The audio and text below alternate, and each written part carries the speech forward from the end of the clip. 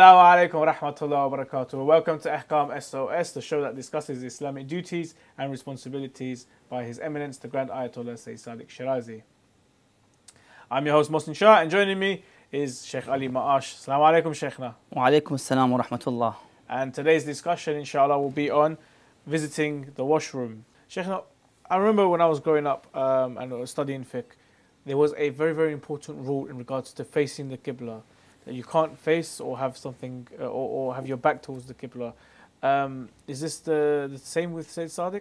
Bismillah ar-Rahman ar-Rahim wa sallallahu ala Muhammadin wa alihi at-tayyibin at-tahirin. Initially, just a brief introduction. Islam is one of the best and purest religion that offers purity, especially with regard to using the washroom and the bathroom. Unlike other religions, other cultures, you would see that many of them would just walk through that place and relieve themselves and they come out without washing, for example. And I remember one of the converts to Islam, one of the European converts, he said to me that Islam is such pure that made me convert to Islam due to the purity that it had. So alhamdulillah, this is one of the graces of Allah subhanahu wa ta'ala, that He gave the believers that they purify themselves, even for the wudu as well. It is a purification and Tahir. The Sayyid says it is wajib that you avoid sitting towards the Qibla when you are in the toilet, or the position either in the front or the back is towards the Qibla. So either way, you make sure that you do not sit and relieve yourself while you are towards the Qibla, or the Qibla is in the backside. And the best solution for that is, if it's a fixed toilet, then you have to move your body, your shoulders, your chest away from the Qibla. Okay. So you readjust your seating position. Exactly. Away from the Qibla, and that's sufficient. You Exactly. don't have to rip out the toilet and make a new toilet and move it to the side or something like that. If that is the case where you want to sit down normally, then you have to rip the toilet and then actually divert it to different direction of the Qibla. But otherwise, if somebody is comfortable with it, they can actually sit either in the left or side, or to the right side of the toilet, and they can actually sit down. Otherwise, they have to actually change the whole set. Is there an exception for this rule? Are there any exceptions? Yes, for the children, if they go and sit in the toilet themselves, then you don't have to force them to move them, even if it's towards the Qibla. So for the children, because usually the children, they're not mukallaf, they're not in a position of reaching the level of adolescence, and the ahkam would not be wajib on them. Sheikhna, are there any places where we are not allowed to go to the washroom, or we're not allowed to relieve ourselves? Well, there are 5 places where the one cannot actually relieve themselves in these places. And of course, we don't want to commit sins for that cause, and try to ignore this issue. And it's mainly a social issue. It's to do with social. The first place, which is mentioned in the Risala, it is the dead-end narrow streets, where there are a couple houses in that dead-end narrow, and that street is actually shared by those neighbors. Okay. So we're not allowed actually to use this place. Are you talking about outside in public, or are you talking about using one of their bathrooms? No, it's outside. Okay. Because that dead-end narrow now belongs to those neighbors. Okay. So you cannot actually, it's like a private road, in other words. I see. You have to ask permission if you want to do anything from the neighbors. So you're not allowed to actually to use that road as a toilet or relieving yourself, unless with their permission. And similarly, it's to do with the free passage paths as well. Again, which have no dead ends. Again, it is used mainly by the people in the streets. So it's actually a social issue as well. So we try to actually avoid annoying people, you know, the smell, the look of the streets. Yes. It would cause health issue as well. So if anything that causes and harms people, it becomes haram to harm people. Yes.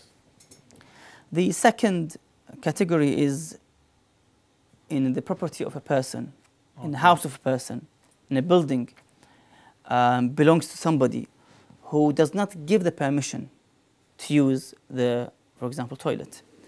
So again, because if I go without the permission, it becomes ghasb. It's like usurping this place, which is the act of usurp is itself haram. Nevertheless, the act of using their toilets. So we have to avoid it as well. It is a requirement, and we need the permission. If they didn't give it, then we're not allowed to use. The third category is also in the places that are dedicated to particular people. Let's say somebody comes and says, well, this building is only for the house students. Okay. Or it's only for the elderly, you know, for the disabled. Yes. Nobody can access and use. Again, this becomes like waqf. Okay, so for example, in today's day and age, when we're at a shop or something, we see sometimes staff toilets. Exactly. We're not allowed to use those. Of course. Unless we have permission. Of course. To use That's them. only for the staff, and you have to ask permission. So we try to avoid these places, unless if the permission is given, then that's fine. Or even some people's, some restaurants, for example, the washrooms are only for the customers. Paying customers, yes. So that's also we have to consider as well. When we go there, we make sure we buy something at least, and then we can use the washroom there. The fourth one is by the graveyard of the believers, of the mu'min. Okay. It's just to respect the mu'min's dignity, and when he was alive, now he's dead. Yes.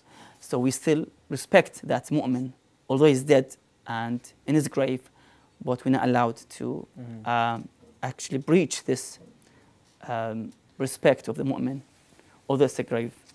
The fifth one is in the respected places, the sanctity of the mosques, for example, the greatness of the mosques and the holy shrines of Ahlul Bayt and such like, we speak upon them all. Again, we're not allowed to use the actual place where people worship, read dua, they sit, the surroundings, you know, the courtyard, for example. Yes. We're not allowed actually to use them for this purpose, for relieving. To go to the designated washroom. Every mosque, every holy shrine, they have their own designated bathrooms, washrooms. You can go there and use them, but not inside.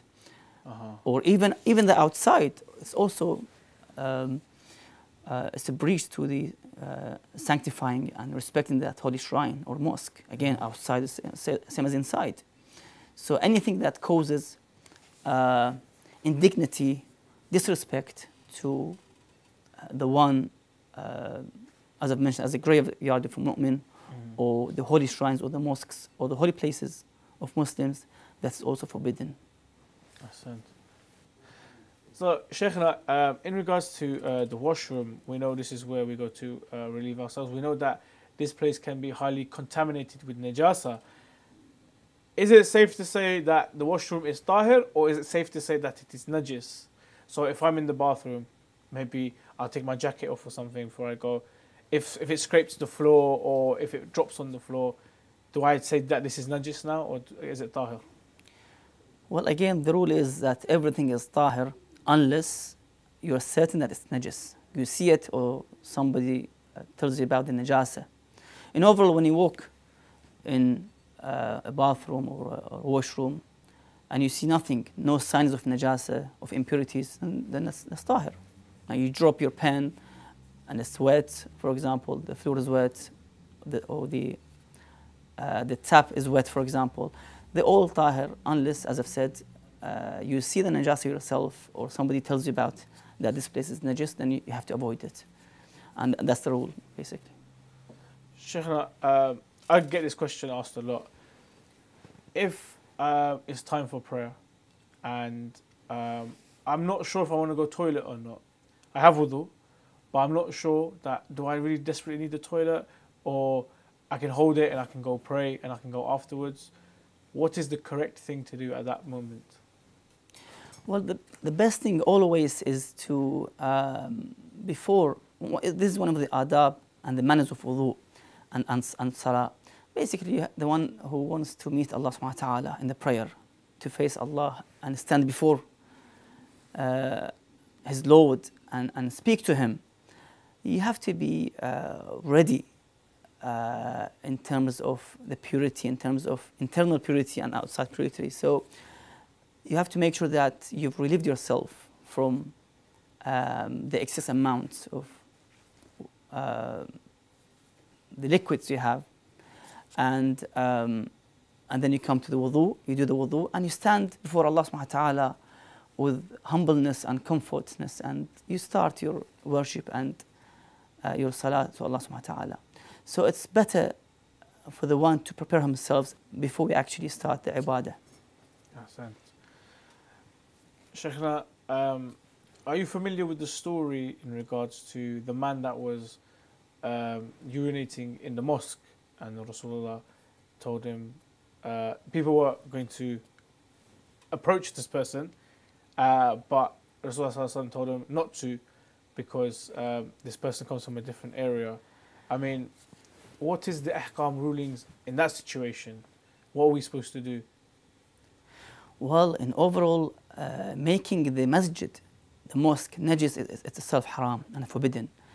And if any Muslim sees a najasah, they should straight away, even before they pray, even before they start the pray, they have to purify and make that place tahir and pure, and then they go to begin their salah.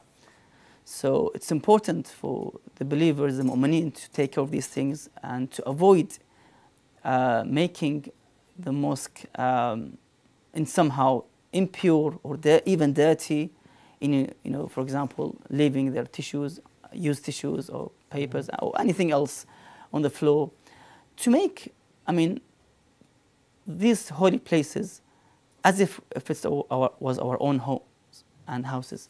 So we try to avoid in somehow disrespecting these places, because others would come and also use it. So if they see, for example, rubbish or impurities, they would avoid coming to the mosque.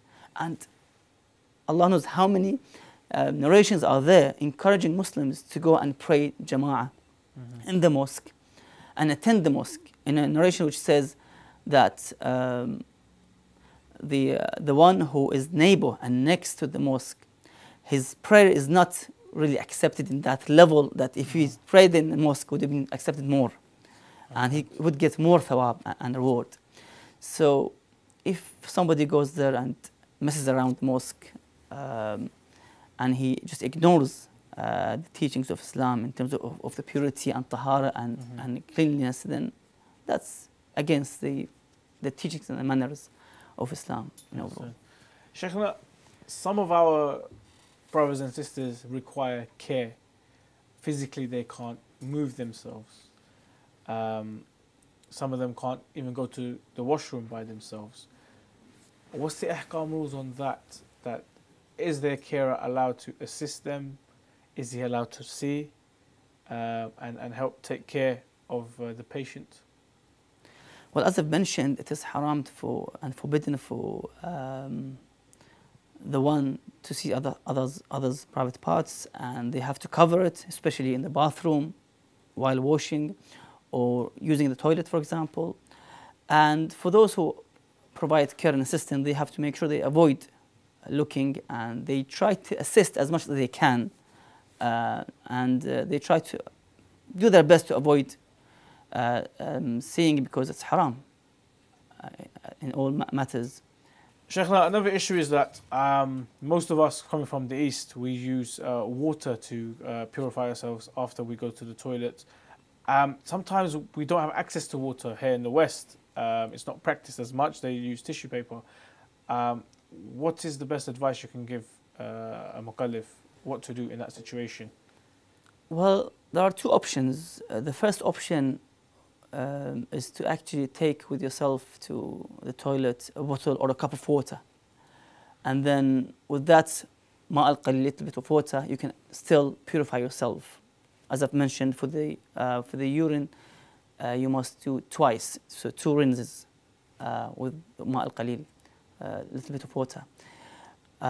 If there are no water available around, and you just walk inside, and you're relieving yourself, then you can use a tissue for the moment, but the najasa and the impurity remains there. So you have to go back home, wash yourself, make tahir, and even if the underwear was also najis, you change it, you make it pure, and then that's it. You prepare yourself for the ibadah or the salah with a pure clothes and pure body. Thank you very much, Sheikhna. And thank you to the viewers for joining us on this discussion. I hope it was very informative for yourselves.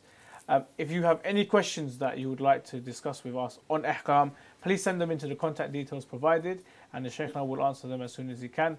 Until next time, stay safe, stay clean. Assalamu alaikum wa rahmatullahi wa barakatuh.